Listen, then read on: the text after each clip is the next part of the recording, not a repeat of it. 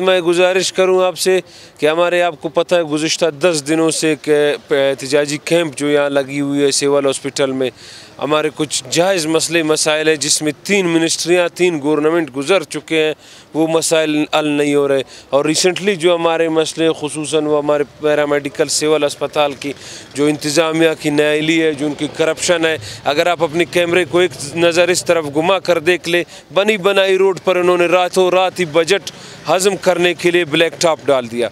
तो कहने का मकसद ये है कि हम पैरामेडिकल स्टाफ इस महकमे को, इस हेल्थ डिपार्टमेंट को, इस हॉस्पिटल को अपने माँ की नज़र से देखते हैं। अगर इसमें कोई पत्ता भी ऊपर नीचे होता है तो हम उसका हिसाब इनसे लेते हैं और हम उनसे पूछते हैं कि आप क्या कर रहे हो। कोरोना के एवज़ जो बजट आया है वो बजट आप कहाँ लगा रहे हो, कहाँ सर्व कर रहे हो।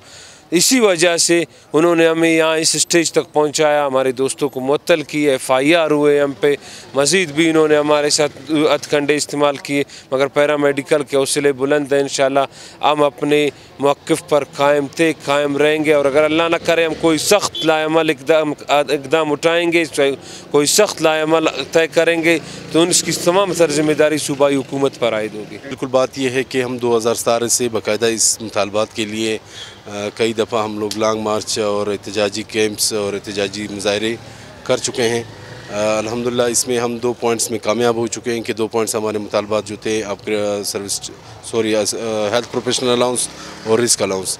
अब चूँकि जो अपग्रेडेशन और सर्विस स्ट्रक्चर का मामला है वो अभी तक हल नहीं हो सका और कुछ यहाँ पे हमारे सिविल हॉस्पिटल की इंतज़ामिया ने हमारे दोस्तों को मुअत्तल किया और ट्रांसफ़र किए हैं। पिछले 10 रोज़ से हम एहतजाजी कैंप में बैठे हैं, पुरअमन एहतजाज कर रहे हैं। हमारी कोशिश है कि हम अपनी ड्यूटियाँ भी करें और एहतजाज भी करें। अगर गवर्नमेंट इस मुतालबात को हल नहीं करेगी तो इस एहतजाज को पूरे बलूचिस्तान में वसअत दी जाएगी और इस तरह आइंदा का अमल हमारा ये होगा कि हम फिर रोडों पे भी जाएंगे, फिर हम OPDs बाइकाट भी करेंगे और हम तमाम दोस्त जो है ना बाहर जाके बुक अलामती हड़ताल भी करेंगे।